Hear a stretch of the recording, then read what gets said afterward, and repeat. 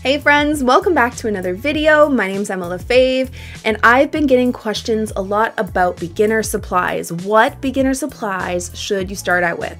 And I have touched on this in the past, but I feel like my opinions have changed about some things, so I'm going to address it in this video and give you some options and suggestions of things you can purchase as a beginner. So let's jump right in and talk about supplies.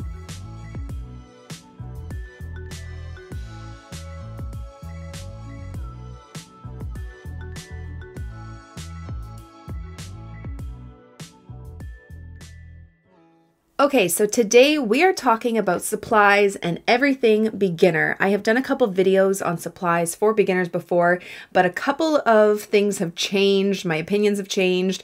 I've discovered some new products that will hopefully be a bit more interesting to you. And I want to give you less suggestions to help not overwhelm you with the amount of different products there are out there. So I'm going to give you some of my tried and true favorite supplies that don't completely break the bank for beginners. Now, I will always say, if you want to start off with like the cheapest like kids palette and dollar store brushes, I am all for that. That is how I started. When I first picked up watercolor, that is what I started with. Honestly, dollar store brushes and a cheap Artist Loft palette from Michaels that was like $7.99. It was like those cakey little pans, and I fell in love with watercolor, and then I upgraded. So if you want to start off just to see if you kind of like watercolor, do that 100%. But if you want some suggestions for an upgrade in supplies, but not completely professional supplies, I've got you. Okay, so the first thing I'm going to start with is paint. And now I have always said that Winsor Newton Cotman paints are my absolute favorite. This is what I started off with after I used that cheap Artist Loft palette. I started off with these Winsor Newton Cotman tubes. These are student grade watercolor paints. They are great quality. I love them. And the reason why I started off with these is because I got them at a workshop. I got 5 tubes at a workshop, and honestly, that's all I needed for a while. So I started off with these small tubes, and I purchased them separately. Later on, I got bigger ones because I was going to teach a workshop, and then COVID hit. But I got a bunch of these smaller ones, and this is how I started. So with watercolor tubes, the one thing you need with tubes is a palette. So I have this palette that I got off Amazon. I think it was $10. Now, I do have a link to a palette, but it may not be the same. Links are always changing on Amazon, and products are always changing. So basically, it's just a cheap plastic palette. These ones have my professional watercolors in it, but I started off with a slightly smaller plastic palette like this that was super cheap that I put my Cotman colors in. And the way I use tube paints is that I squeeze the tubes into my palette and I let them dry overnight. So these are all dry. I find as beginners, when you're using tubes that are dry, you tend to use less paint as opposed to using them fresh straight out of the tube. Because watercolor is such a different medium than acrylics and things that we're most familiar with, we don't need as much paint as you think. So you don't need to take globs of paint when painting with watercolor. Essentially, you want to use the property of water to make it do its thing. So using them dry, I find, works the best for beginners. And even myself, this is how I use them. The only thing you need to do once you are ready to paint, these are all dry, you can take like a little spray bottle that I got at the dollar store and spray them all down, and that activates your paints. Or you can even just take your brush, dip it in your water, and then swish around your paint, and you reactivated your paints. It's as simple as that. That is how I use tubes. And these are what I first started out with. So when I was first beginning, I had to purchase the tubes separately. Recently, they have started creating sets of tubes, which I have linked in the description below. So they have sets of Cotman tubes of like 12 or 10 different tubes of colors. So it takes kind of the guessing out of what colors to start with.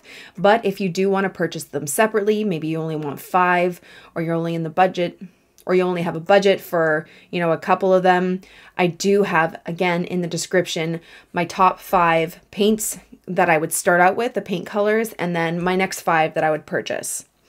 But again, the sets of the tubes are a really great option because it just takes the guessing out of what colors you need to buy. So these were always my go-to for beginners. Love them. And starting off with a limited palette of only 5 or 10 colors is really great because it forces you to mix new colors, which is a really helpful skill to have in watercolor. So if this seems too overwhelming to you, I will say that pan sets are a great option, and I am going to give you my favorite pan set, which is perfect for beginners. This is the Mia Lang palette. I hope I'm saying that right.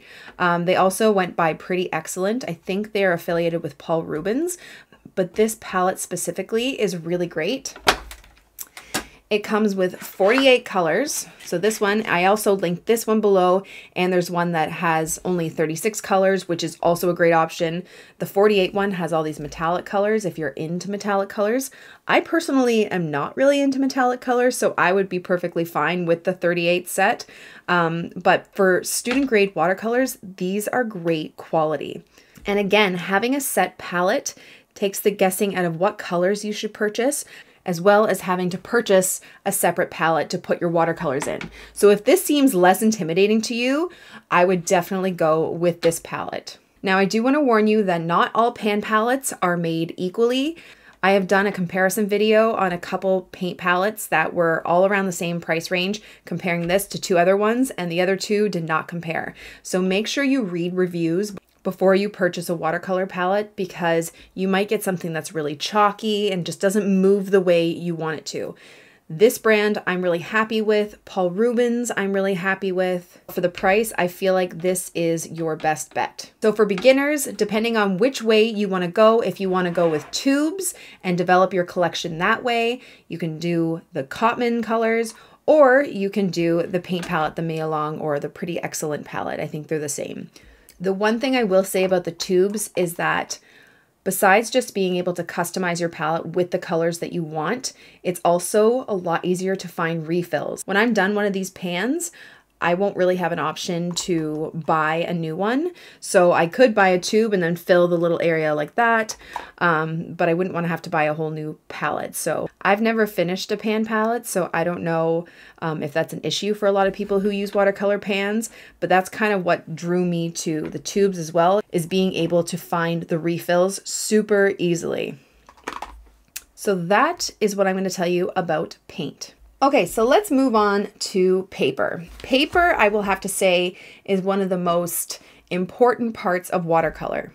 Not only are you going to need paper that is thick enough to withhold the water, the perfect texture of paper really makes a difference in your paintings. If you have cheap watercolor paper that's like a cellulose type of paper, you're not going to be as happy with your results. I will say that now. However, that means you may have to spend a bit more than you're willing to get good quality paper. Now, if you want to start off with one of these like Canson XL watercolor pads that you can get at Michael's, I'm all for that. This is what I started out with. I have like 5 or 6 of these, and I went through all of them. It is not the best quality paper, but it will do the trick when you are learning brush strokes and mixing colors and all of that. I didn't find that the paper quality hindered my love for watercolor or frustrated me too much because I didn't know the difference.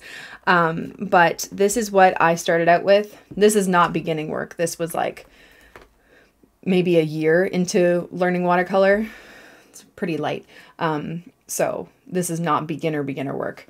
But yeah, so I use these for a very, very long time. Do I recommend them? Not necessarily. I would rather go for better quality paper. There are some better options out there, but if this is what you have access to, this is totally fine. Okay, so now let's get to some of my recommendations. I'm going to start off with a Canadian company from Dana Fox. She is from Wonder Forest. That's her Instagram and her YouTube. She also has books. She's Canadian, love it. And she has come out with paper. She has these little mini sketchbooks and she has these pads of paper. So it's pretty decent watercolor paper. It says cold pressed cotton, which is great. Again, cotton paper is going to give you the best results in my opinion. But I'm going to give you a couple tips on what to look for when you're looking for paper as a beginner. Especially if some of my suggestions you don't have in the region where you live, I'm going to show you what to look for. Number one, you want to find paper that will withhold water and is thick enough. 140 pounds or 300 GSM means the paper weight, it is nice and thick. You know that it's going to withhold the water really, really well. That is super important. You don't really want anything that's a little bit less. However, my Etcher sketchbooks with the white cover, they are a little bit less, but the paper quality is really good, so it doesn't really matter.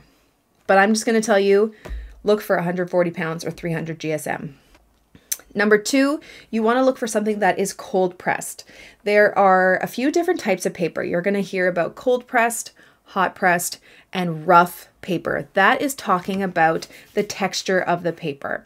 Cold pressed has a bit more texture to it, and I find it holds the water and the paint really, really well. Hot pressed is very, very smooth.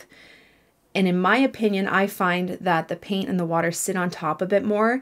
It's a little bit better for illustration in some senses. I do have a video comparing the two, but I've always found my best work is on cold pressed paper, and then rough paper is just a lot more textured. I don't necessarily suggest that for beginners. I will say go with cold pressed watercolor paper.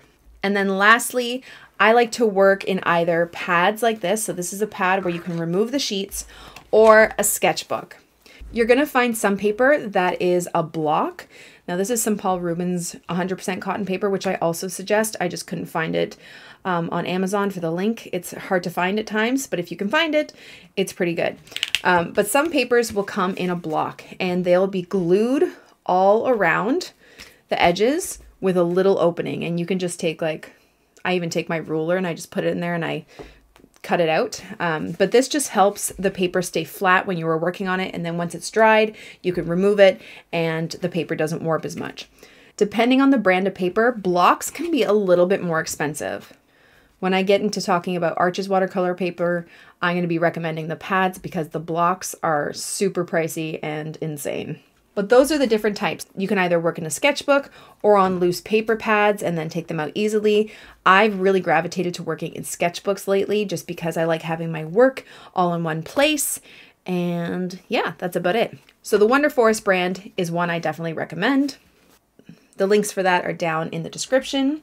And then another little sketchbook that I do recommend, which is fairly cheap, is the Paul Rubens hot pressed sketchbook. Now I said go for cold pressed, and I always stand by that. But this hot press paper, it's smooth, but it holds the water really nicely. Something that I haven't experienced with other hot pressed papers. So this one I actually don't mind. It is hot pressed, but it's actually really nice to work on. And it's perfect for gouache and watercolor.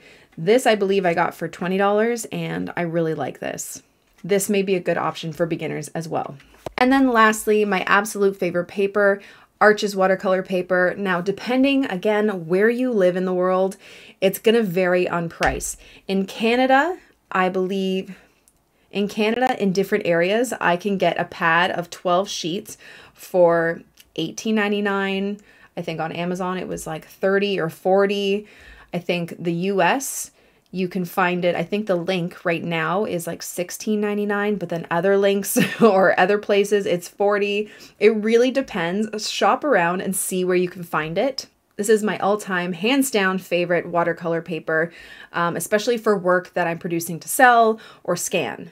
So this, to me, is the highest quality. Unfortunately, I don't think it's completely vegan. So if that is something that matters to you, you might want to look into different vegan papers. I can't really give you a list because I don't really know, but I know some people had issues with this one for that reason. But I still love this paper. And then quickly, I'm just going to mention my Etcher sketchbooks because this is what you're going to see me working in almost every tutorial, just because I like having my work all in one place. It is a lot more pricey. I don't necessarily recommend it for beginners who are on a budget because, like I said, it is pretty pricey, but it is wonderful paper. I love this for everything. It is not 140 pounds. I believe it's... yeah, this one is 230 GSM opposed to 300 GSM. It's 100% cotton cold press, and you can use both sides for painting. So while this one might be a bit more expensive, I really love it, and feel like it's worth it in a lot of senses because you can use both sides of the paper. You can paint on this side and this side, which with some watercolor papers, even like arches, you're not going to get your best work on the back of the paper. One side is definitely a lot more textured than the other. Okay, so that's it. That's all about paper. And then lastly, brushes. Brushes are tricky because I feel they are personal to people, and I haven't tried every brush out there. A lot of the brushes I have are really good quality. My go-to brushes are my collaboration brushes that I did with Craftimo. I would not necessarily say beginners should get this because they are on the pricier side, but if this is something you love, it is good to invest in good brushes. This is my set that I did with Craftimo. These are my 4 go-to sizes I use for absolutely everything, and I love them. But if you're on a budget, they may not be right for you. So again, like I said, this is a bit tricky because prices vary everywhere you are. The brushes I started off with are Princeton Snap brushes, and I got these at my local art store in Toronto. It was a Curry's art store, and they don't have many stores everywhere. But when I got them, they were a really good price. Unfortunately, the Amazon links that I supplied in the description, I would not say are the best price. They are really great brushes, but I don't know if they are worth the price they are going for on Amazon. If you can, look at your local art stores. I know in the US, they have them at dickblick.com, which for like an amazing price. So if you can get them there, I would highly suggest it. They're really great brushes, especially for beginners. I used them forever until I created these ones. But yeah, it all depends on the price. But like I said at the beginning, I started with dollar store brushes. Were they the greatest? No. Could I have used better ones? Heck yes. But there are also tons of options of different brushes that I haven't personally tried, so I can't recommend them. But again, just look at reviews and see if any of them jump out at you.